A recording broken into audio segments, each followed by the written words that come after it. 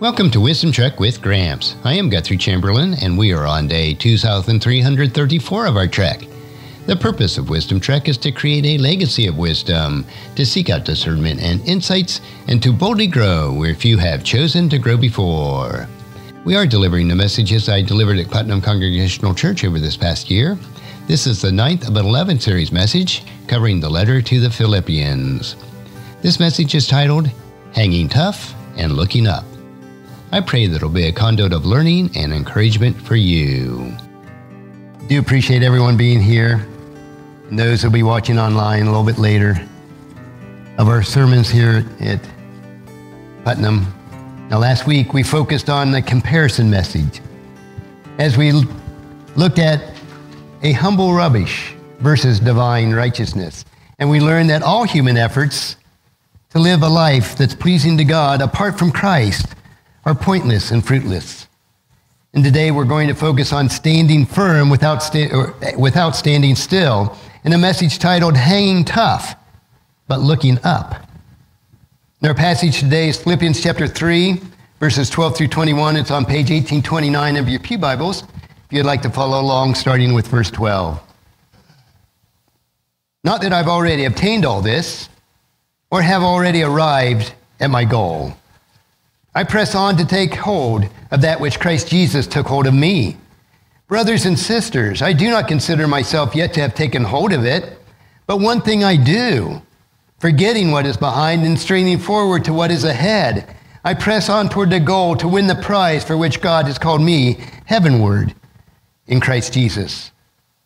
All of us then who are mature should take such view of things. And if on some point you think differently, that too God will make clear to you. Only let us live up to what we have already attained. Join together in following my examples, brothers and sisters, and just as you have had us as a model, keep your eyes on those who live as we do. For as I have told you often before, and now I tell you even with tears, many live as enemies of the cross of Christ. Their destiny is destruction, their God is their stomach, and their glory is in their shame. Their mind is set on earthly things.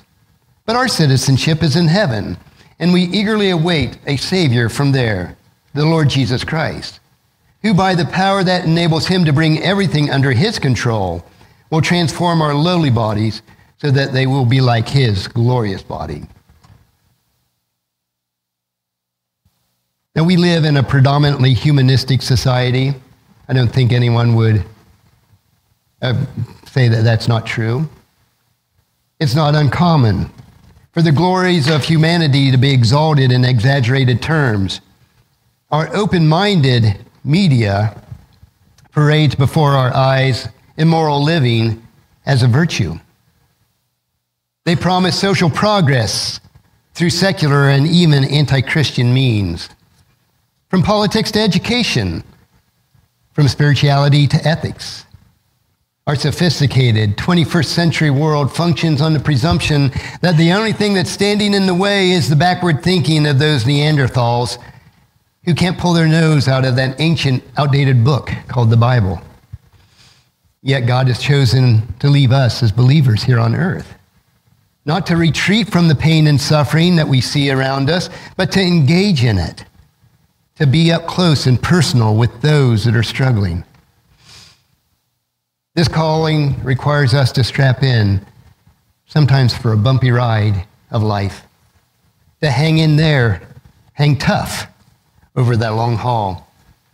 We're on this rough road between when Christ appeared the first time in the flesh and when he'll come again to restore God's kingdom. But we must keep our heads up. We must keep our eyes forward, and we must keep our hearts heavenward during this time that God has permitted us to be here on earth. The Christian life is a marathon. It's not a sprint. It's not a 100-yard dash. And it's not through level paved streets of a clean and friendly city at times, but across rocky, strenuous, dangerous terrain that's filled with pitfalls and even predators. But it's comforting to know that we're not the first Christians to make this journey through a wicked and hostile world. And if you think about it, in many ways, our world today is much better off than it has been in all of human history. Although it might not seem like it, if we just looked at the modern day news coverage, there's actually less war, less poverty, less oppression, and less death at an early age, now more than ever.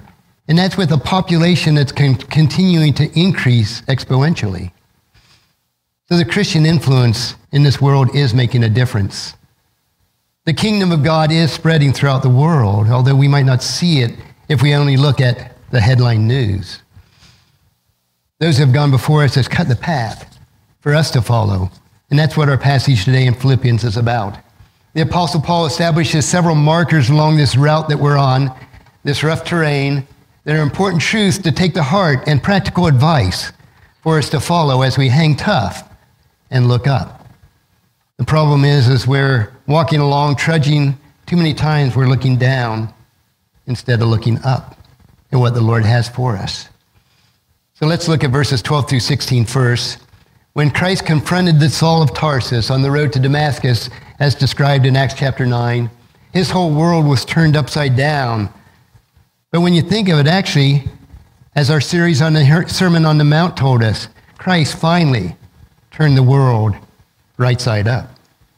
Paul had been leaning on the laurels, relying on his religion, trusting in his tradition, and priding himself in his pedigree. But that all disintegrated on that road to Damascus in the glorious transforming power of the gospel of Christ. He experienced salvation by grace alone, through faith alone, in Christ alone. And from that moment on, joy entered into his life, but it wasn't that surface happiness that we have. This was true, abiding, deep-seated joy that could keep him singing in the darkest, dampest prison cells in the most depressing circumstances. But this doesn't mean that Paul had arrived, that he had reached the apex. His Damascus Road experience didn't pluck him from earth and place him in the foyer of the heavenly kingdom. Instead, it turned him from the wrong path that he was on and sent him down the right path, the new journey that God has given to him. A new quest for Christ-likeness had commenced for Paul. The obstacles that were in the path in his way were distractions from the world that was becoming even more dangerous, requiring him, now that he was in Christ, to press on, as he tells us in verse 12. And we can see several vital principles here, profound descriptions of Paul's journey that we can apply to our own lives.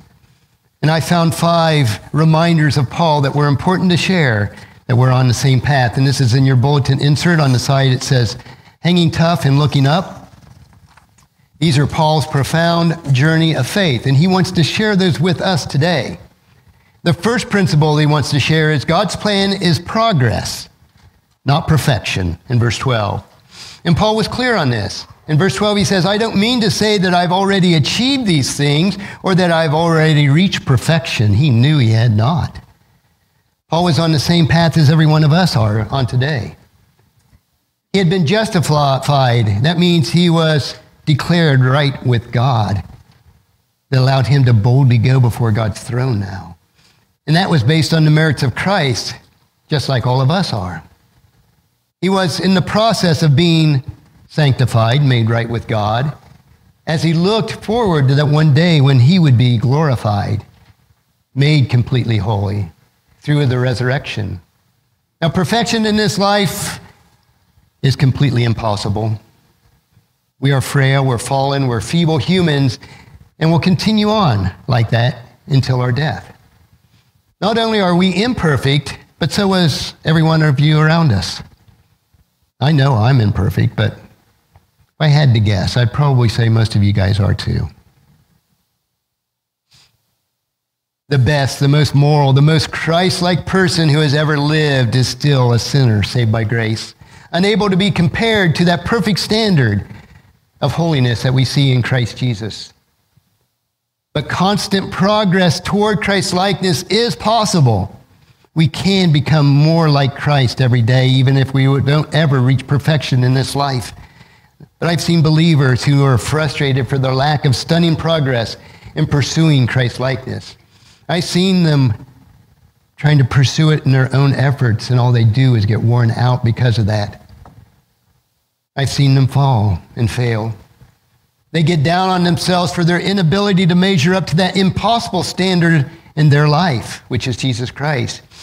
And this is precisely where we need to hear that our life is a life of progress as we strive to become more like Christ, not perfection. We press on despite knowing that we'll never fully arrive at Christ's likeness, at least not in this life. The second principle Paul wanted for us today is the past is over. Leave it behind in verse 13. We can press on through the long haul by keeping our eyes on the road ahead of us instead of obsessively being fixated on everything that happened in the past, whether it be good or bad. To emphasize this point, Paul uses a Greek word that means to disregard or put out of our mind everything that happened in the past that's dragging us down away from Christ's likeness. Paul isn't talking about forgetting people of our past.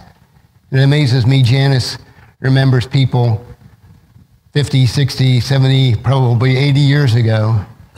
And I can't remember people's names just standing up here at the pulpit, so we don't forget the people of our past. We don't disregard those, but we move forward. Paul's talking about forgetting that rubbish that was strewn in the road of that old life before he met Christ. Before Christ exploded his self-righteousness, his striving, and his harm that he caused in his old life before Christ.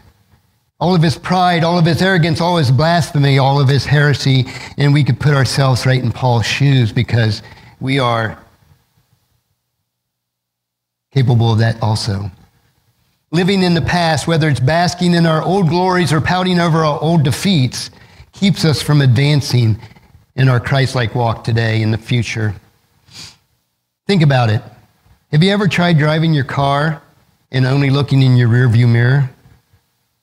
I would say you wouldn't get very far before you ran off the road.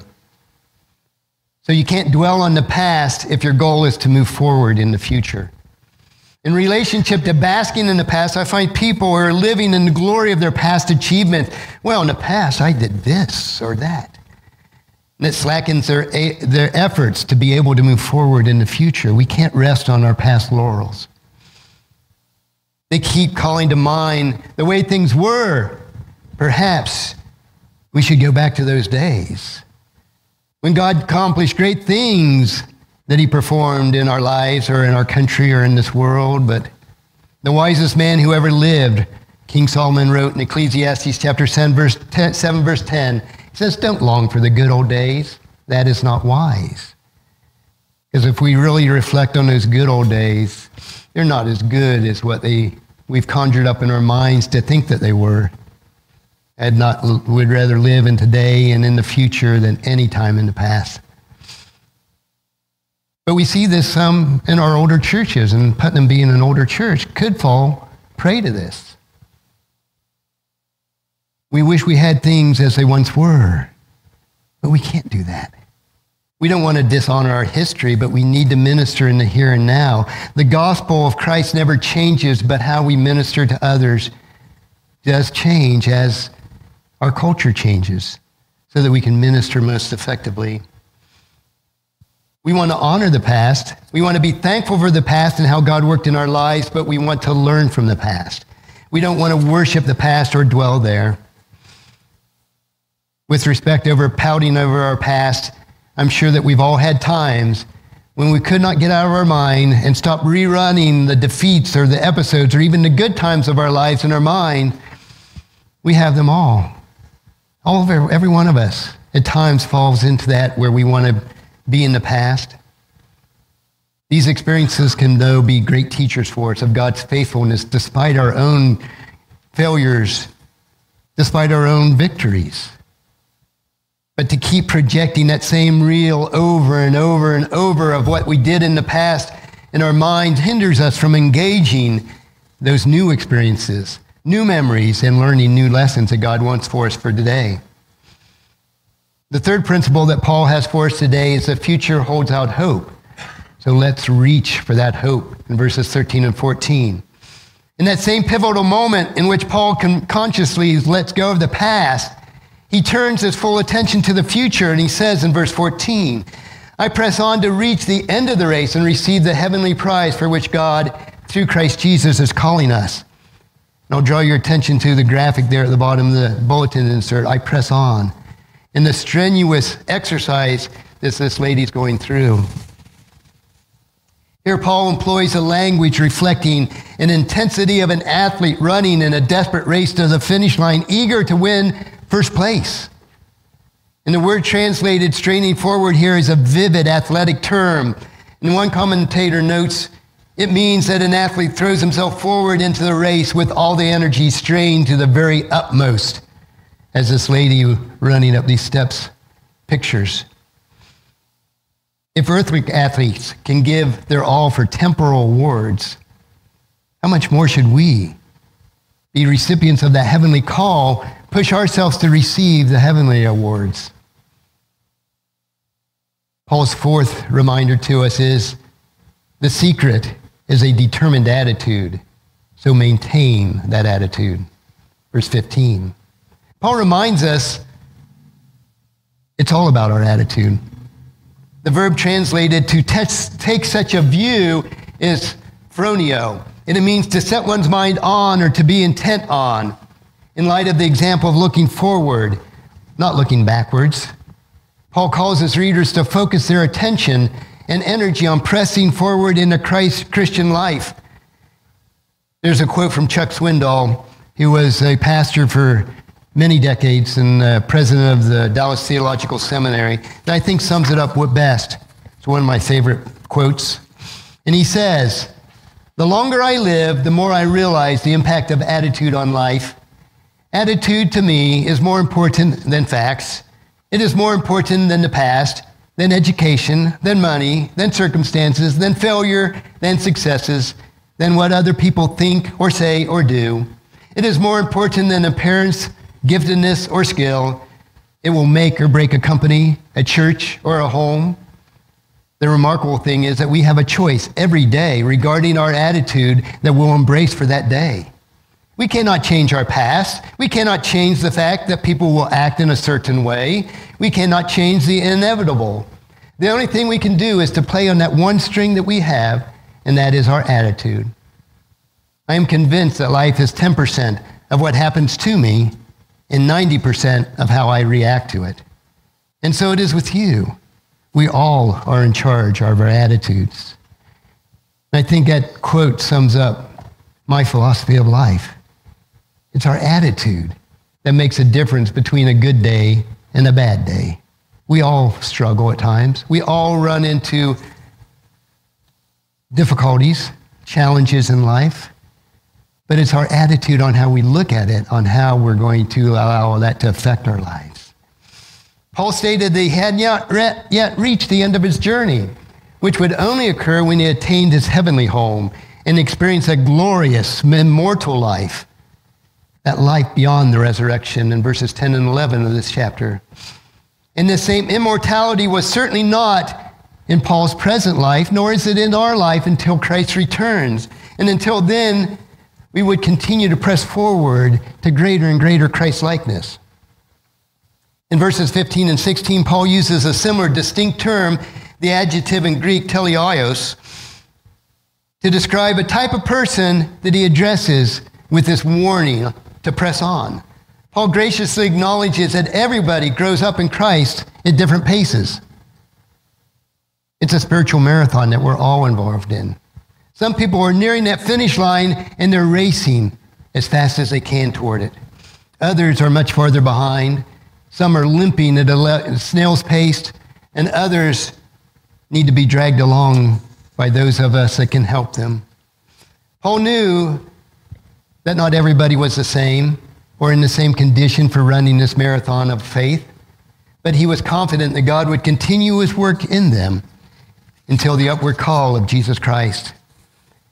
And Paul's fifth reminder today is the need is to keep a high standard, but keeping it together as believers. Did you notice that Paul shifted his focus from himself as an example in verses 12 through 14 and included all believers in the journey in verses 15 and 16 by saying all of us.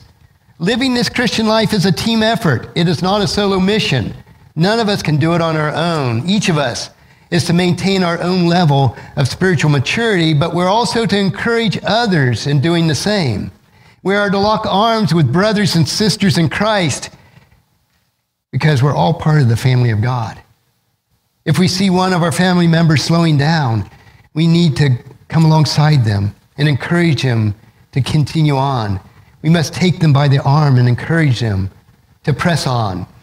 When we see someone out of breath because of the exasperating challenges and difficulties of life, we need to remind them to look up, to look forward, and press on toward maturity.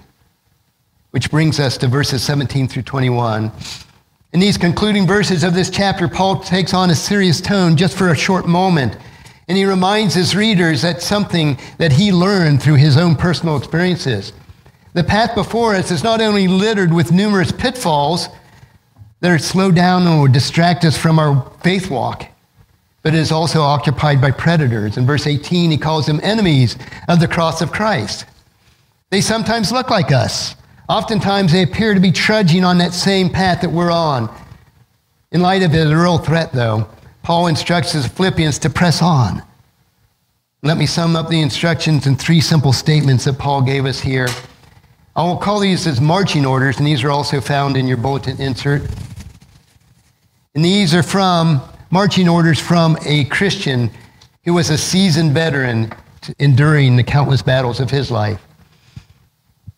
The first marching order is we need godly examples to follow in verse 17.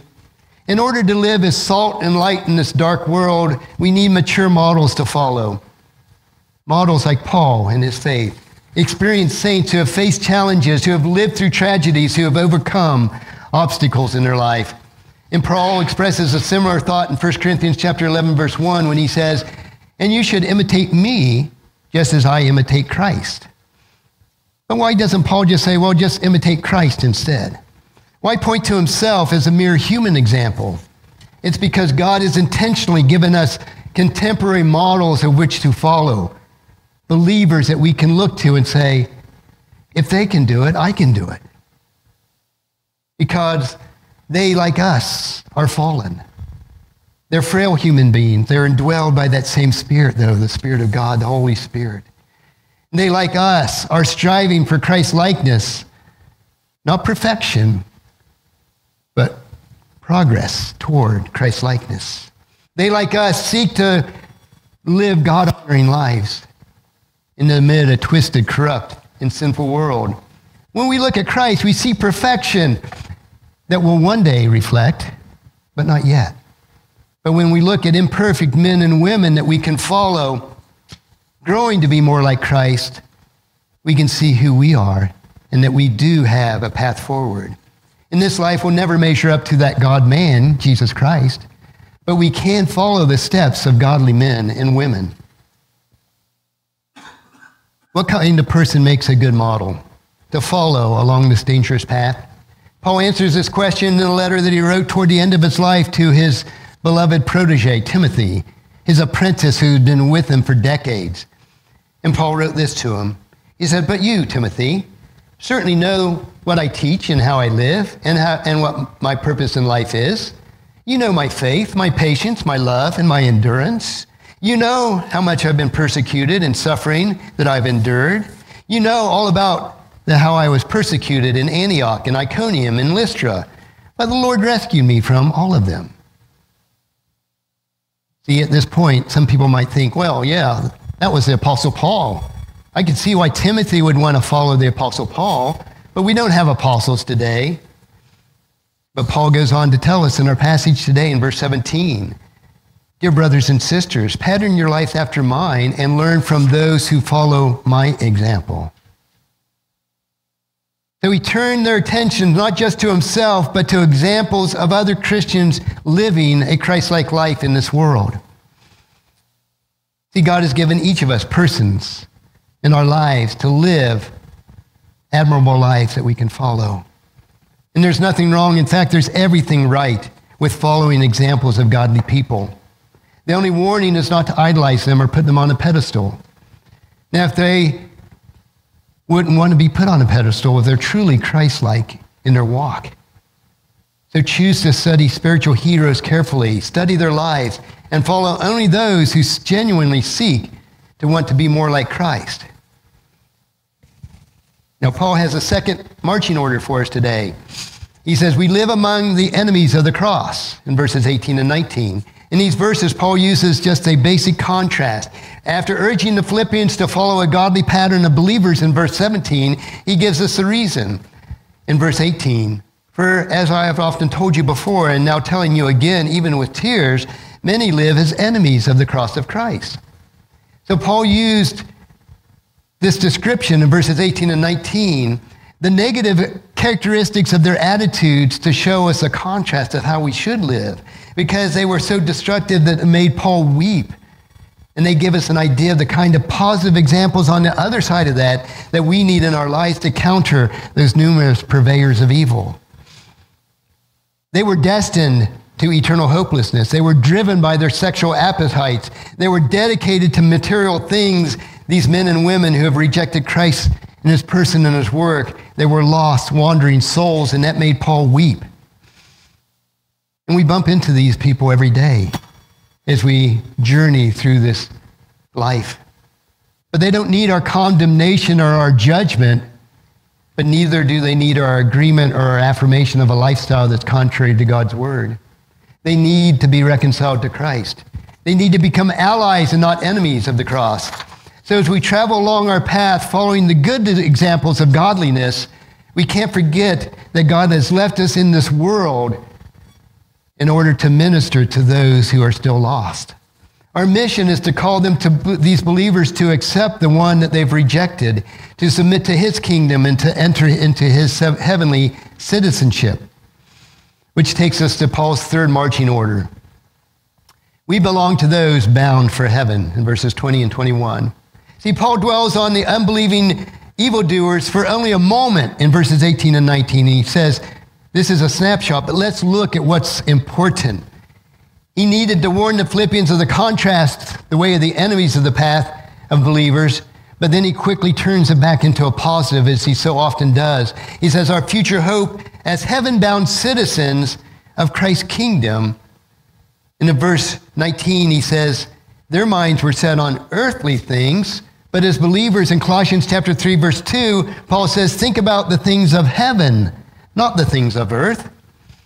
We do this by always looking forward, looking upward, and eagerly awaiting for the coming of the Lord Jesus Christ and his second coming as our Savior. Now, the Greek word Paul uses for citizenship here is politeuma, and it means commonwealth or state. And Paul uses it to convey our homeland that isn't here on earth at this point in time. Our place or our residence is entirely in a yet unseen realm. That makes us expats. Expat means a colony of foreigners here on earth. But we don't need to see ourselves as helpless refugees huddled in an overcrowded refugee camp. No, we're more like ambassadors, emissaries, and representatives of the next world as we live in this present world. It's like us going to a foreign country as an ambassador, representing that country where we've come from or part of, and that's what we are as believers. Yes, one day the King will come. Verse 21 says, we'll transform our lowly body so that we will be like his glorious body. And he'll escort us to our final home, our heavenly home. You see, this remade earth, when Christ returns and sets up God's kingdom here on earth, the world will be remade into a global Eden. And as Revelation tells us, heaven will come down, that new Jerusalem, and heaven and earth will become one, and that's where we'll dwell for all eternity. With immortal bodies, with changed bodies. As Paul wrote to the Thessalonians in 1 Thessalonians chapter 4, verses 16 through 18, for the Lord himself will come down from heaven with a commanding shout, with the voice of the archangel, and with a trumpet call of God. First, the believers who have died will rise from their graves. Then together with them, we who are still alive and remain on the earth will be caught up in the clouds to meet the Lord in the air. Then we will be with the Lord forever. He says, so encourage each other with these words. One day, we will be home in our new eternal global Eden, where heaven and earth become one. Now, this long, arduous journey that we're on will finally come to an end. Whether it's a sprint toward the finish line or limping along this path on a daily basis, we'll stand together victoriously, clothed in glory. Finally, an immortal body that will never die, that will never age, that will never have pain or suffering once again, because we'll have the body that Christ had after his resurrection. We don't understand it fully, but we know Christ passed through walls. He went from one point to another instantly. That's the type of immortal bodies that we will have. Finally, we'll be free from pain and sorrow in this world, reunited with those loved ones, those saints who have gone before us, rejoicing eternally in Christ our King. And that takes us to our application for today on the other side of your bulletin insert. Application of Philippians chapter 3, verses 12 through 21. It's standing firm without standing still. And throughout Paul's letter to the Philippians, there is a focus on the Lord as our source and our ability to stand firm with confidence, with joy and strength. However, we must never confuse standing firm with standing still. A lot of things in this messed up world can cause us to wear out and stall in our Christian walk. But God didn't put us here to huddle in a corner, to hide in a crevice, or to hurry ourselves to heaven. He called us to make a difference where we are in our world today. To be insulated from the wickedness of the world, but not isolated from the world itself. So to help us stand firm without standing still, let me ask 3 probing questions. There's sets of questions here. They might even be a bit meddling, but allow it to be meddling in yourself. These questions arise from this passage today. But don't rush through these questions this week. Study them, ponder them, mull them over, talk about them with others. Let them urge you to think through areas of your spiritual walk that you need to address in your life, as I do in mine. The first set of questions is, are you dwelling in the past, letting it control your attitudes and your actions? Are you letting go of things that happened in the past so long ago, setting your mind on things above, and continuing to take steps toward maturity? I strongly suggest memorizing those epic words of Paul, Philippians chapter 3, verses 13 and 14. The second set of questions are you following good examples? Do you have a Paul to look up to, a Timothy to imitate, an Epaphroditus to follow, a godly hero to learn from? Do you have people to look up to spend time with, to learn from their lives and their qualities of Christ that wants to see formed in you? Or do you need to seek a mentor more like what Paul had in mind? And the third set of questions are you eagerly anticipating the coming of Christ? Do you live today by the principles of your eternal home? Would the enemies of the cross in this world realize that this world is not your home? Or do you blend in so well that you compromise and hide your identity in Christ? Are there people in your life today, friends, family members, neighbors, co-workers, who need to hear the word of testimony and encouragement, a warning from you as a heavenly ambassador? Are there areas of your life that are having a negative impact on others? What areas do we need to change in our lives? We can start right now. Today, we're looking at hanging tough by looking up, and then standing firm without standing still. And this is what Paul wants to get across to us in this passage. How can we live lives to impact the world today? Yes, we could use mentors to help us along, but we also want to grow to the point where we become mentors for others. And that is the focus of today, to press on, not to live in the past, but to press on, to be more like Christ. Now, next week, we'll continue studying Philippians, focusing on the final part of Philippians, which is joy in resting. And we'll discover how we can fight for peace in a message titled, A Cure for Anger and Anxiety. If you have either of those in your lives, next week's message will help us to deal with anger and anxiety. So please read Philippians chapter 4, verses 1 through 9 in preparation for next week. Let's pray. Father, we do thank you. We thank you for your love. We thank you for this passage today. We thank you that we can press on to become more like Christ. We thank you that we can wait in anticipation of Christ returning to set up your kingdom here on earth. And we'll be changed in a blink of an eye to immortal bodies that will live forever with you. We're looking and anticipating for that day, Father. Help us to hang tough, stand firm without standing still as we proclaim the gospel of Christ through our lives and through our actions and through our speech to those around us, Father. I pray that this message was a blessing and a time of learning from God's Word.